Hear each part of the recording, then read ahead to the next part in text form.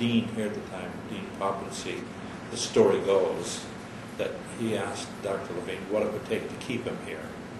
And he said, I want my own department. And so that's when the Department of Avian Diseases was created. And so I came back right after they had gotten their own department here in 1961, which was nice. And we remained a department until I retired, actually, in nursery microbiology. So that was good. By that time, I'd established a good teamwork effort at the college in our department. We had Tone had gone through as a graduate student of mine. He'd finished. I kept him on. So he had graduate students, I had graduate students, and we worked as a team on Marek's disease. And one of the most exciting times, our research. We did it as a team. We got together around a table once a week, traded stories about what we were doing, generated ideas, knocked down some things, built up others, and it was just a glorious time. So I was able to carry on a lot of research that way, which was nice. So I think that was an extremely productive time. We worked on the pathogenesis of Marek's disease from the beginning. Before Tone came, I got started on that with graduate students and myself, trying to figure out why this chicken becomes infected and lives, and that chicken becomes infected at the same time and dies with a tumor. And what are the differences? And because we had the ability here to have good isolation units, and by that time I developed some SPF flocks so that we didn't have other infections, didn't have antibodies to worry about. We had genetic strains, some of which we had, but others Randy Cole down in the ag school had come up with his Marek's disease resistant and susceptible lines, and we made them pathogen free so we could use them. But we had reagents galore. We had a lot of virus isolates, some that we got from others and some that we'd isolated ourselves.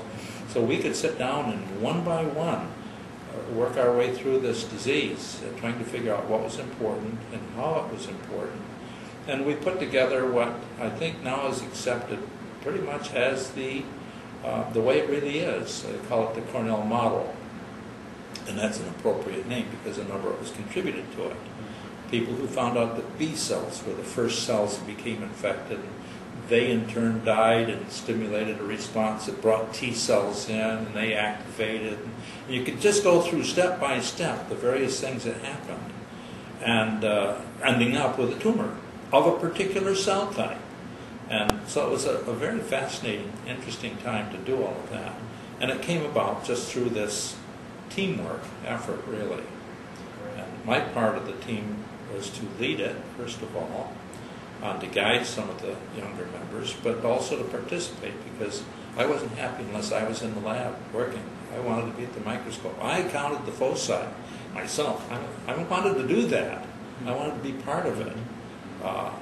I would even, when we were working on the fluorescent antibody test as a means to identify infected tissues, I had a technician. He would cut the tissues that we collected from one bird, and I would cut those on a freezing microtome. I would cut those from a second bird because it was pretty tedious work, and so I had 2 birds to examine every day through about 40 tissues or so. But I would do that, and I would help stain them, and I would examine all of them, of course.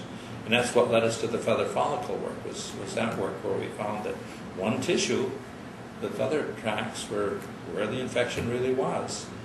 And we went a little outside, helped to get some electron microscopy done and found that we had the enteroviruses there, which were important.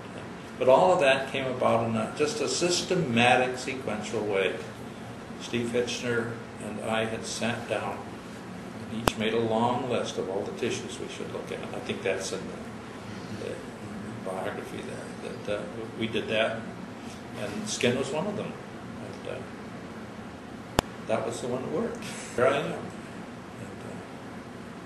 And, I had opportunities to go elsewhere, but I thought, gee, I love it here. I love what I'm doing.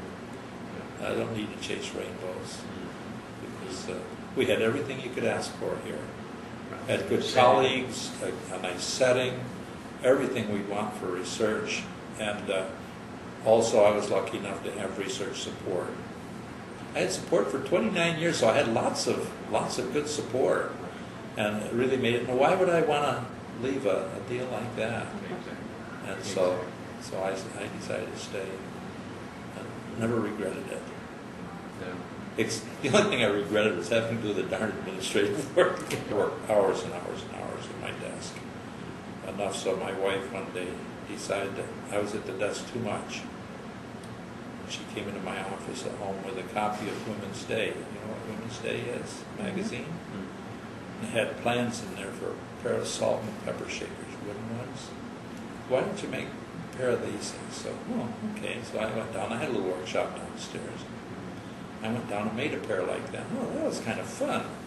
Must be a million ways to make salt and pepper shakers. So before more than a very few weeks went by, I'd made 22 pairs, different, everyone different, style of salt and pepper shakers. Geez, what am I going to do with these?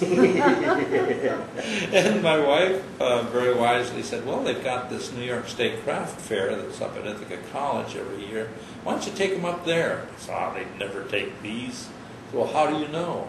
Because every piece was juried for that particular craft fair. Mm-hmm. And so I took them up. They accepted every one. I sold every single pair. Wow. Made $250 or something like that. This is way back in the Lord. I don't know, it was in the early 70s, I suppose.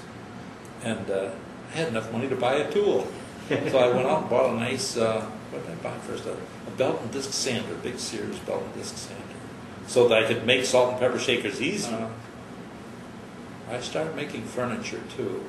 We made some shaker-style furniture, and one of my colleagues here at the vet school wanted me to make a clock, a big grandfather clock, shaker-style. So I made a replica of a shaker clock, sold it to, and Julius and Catherine Fabricant wanted me to make a wall clock for them, so I made that. And I'd already made one clock for myself, a little table clock. And that got me started with clocks, things that's so smart. And just loved it. And one of the nice things was I could intermix that with my work at the university, because it's something you can pick up or put down when you want. I could get downstairs and sand for an hour if I wanted to.